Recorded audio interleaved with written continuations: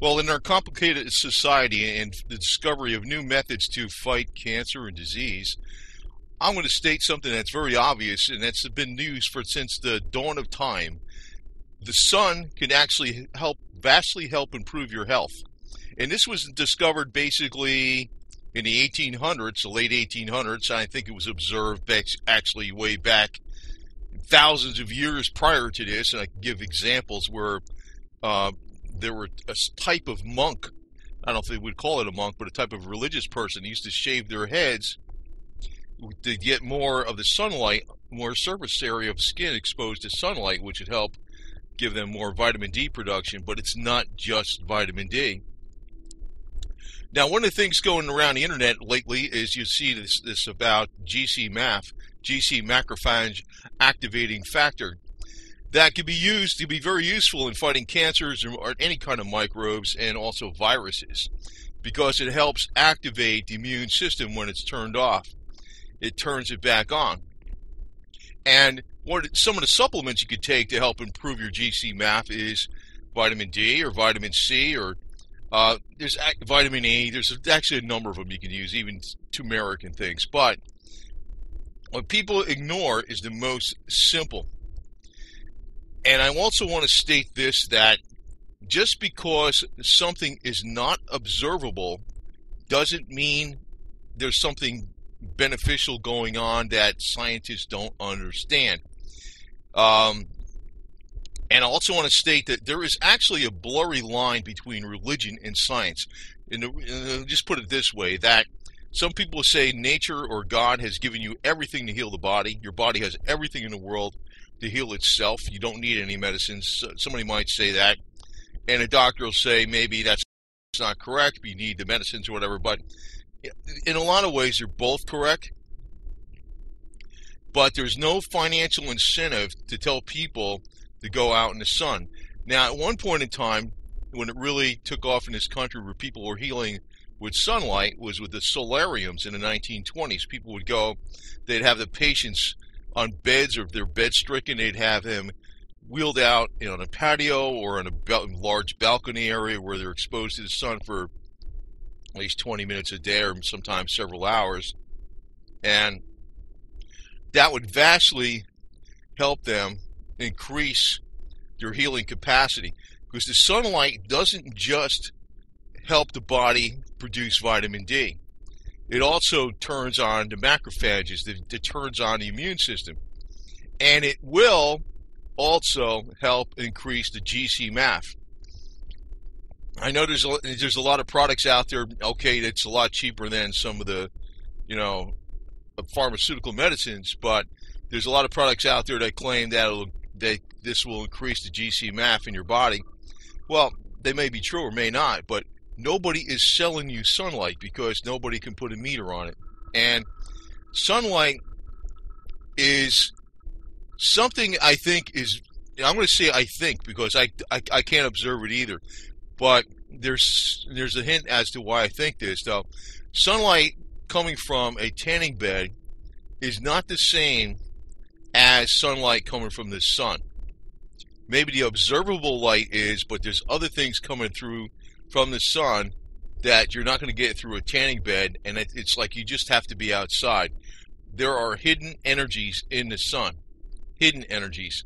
They're not just UV rays or whatever. I mean, it's not that type of thing that's even observable through any type of scientific instrument. The reason I say this is that when I was researching and studying for some years, the Georges-Lakhovsky multi-wave oscillator that was used back in the 1930s to drastically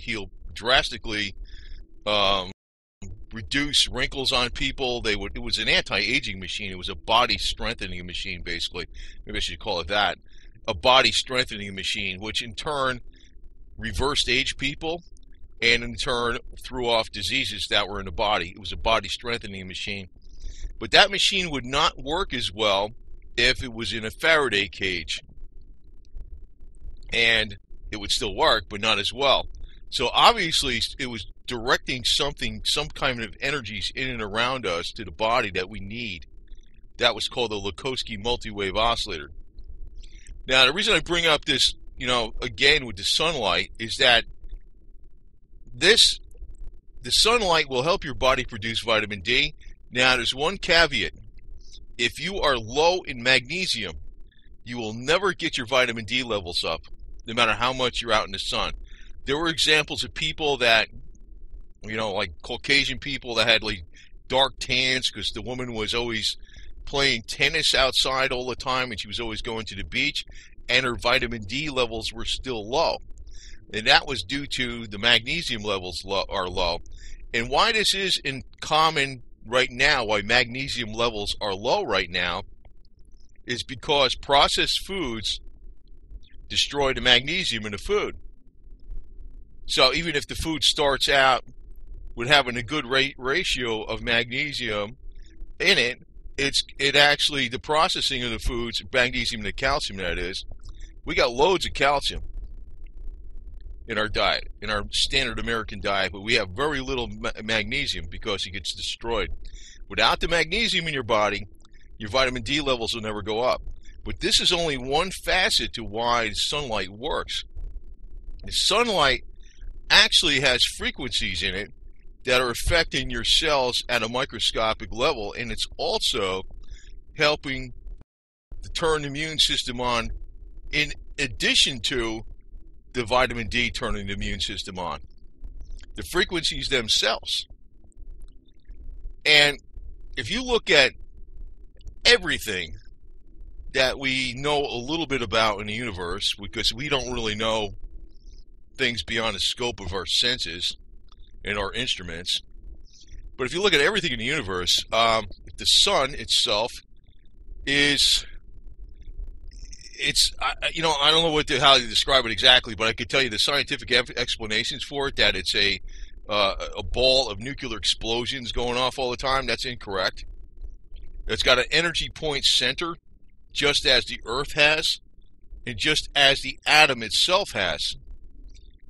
I don't understand how it works exactly, but the sun itself, the Earth, all the planets, all the other stars, and all the individual atoms that exist to make up matter have something in common. It's like they have a center energy point with electrons flowing around them. And it's just a matter of putting more and more atoms together. But if you could put energy back into the system again, in other words, put energy back into the body again, it can actually help heal itself. It's not just vitamin D. It's not just frequencies. Frequencies are a very important thing too, but it's energy. It's a type of energy. There are various types of energies that I swear we do not understand. That device really developed by Nikola Tesla, but George Lakosky did all the grunt work on it, which was called the Lakosky multi-wave oscillator, is a major hint that there are energies in and around us that we don't see. We see, the sunlight. We see the sun, what the sunlight bounces off of. We see the blue sky, which actually is a psychological thing. That blue is almost like a sedative color. It's an antidepressant, believe it or not. Do you believe that? You believe that the color blue is a major antidepressant? That people, if they just go outside, they would not need these antidepressant drugs. But that's another thing that is just there in nature, that's totally free, that can work better than anything out there. Now, of course, with sunlight, you got to watch out. You don't overdo it. But sunlight, like I said, it contains all these colors, and all these colors are various frequencies. And they help and aid the body in different ways. And this is why, we don't, well, let me put it this way. We don't look at everything that's around us in a proper way. Like the scientists are confined to what they observe. But you can actually feel different when you're out in the sun. A lot of times you will feel better immediately. Like if you're working in an office and you're crunching a lot of numbers at a desk, you walk outside, even a person that's taking a smoke break with a cigarette is probably better off taking that smoke break with a cigarette in the sun than if you just stayed inside and didn't smoke the cigarette. That's how strong the sun is. Maybe that's a little bit of exaggeration, but the thing is, it's not just vitamin D. It's not just that. And it's not just what the sun tanning boosts mimic from the sunlight. It's more than that. Basically, the sun is almost like a god to us with a small g, because it's not, everything and all-knowing, but it is an important element to all life on Earth. And you just can't ignore it. That's why I'd have to say that, my opinion is there's actually a blend between scientific and religion. Both there's a blurry gray there. And actually in the middle is probably the truth. I know sometimes the scientific people get extremely atheistic, and I think that's incorrect. And the religious people think they have all the answers because the Bible is absolutely every answer there is, but, I think it's 100% accurate, but it's not every answer there is on every subject. It has a lot in there, though. But the thing is, people have been conditioned to say, I got to go to a specialist. Or if they don't like specialists and they don't like doctors, they got to go to some alternative medicine. Or that's a phrase, I guess, maybe an herb or a vitamin or something. But people are ignoring the most important thing out there that gives us life. And this can help. This can actually raise the GcMAF in your body. In addition to doing that, raise your vitamin D. And it's not just the vitamin D's raising the GcMAF.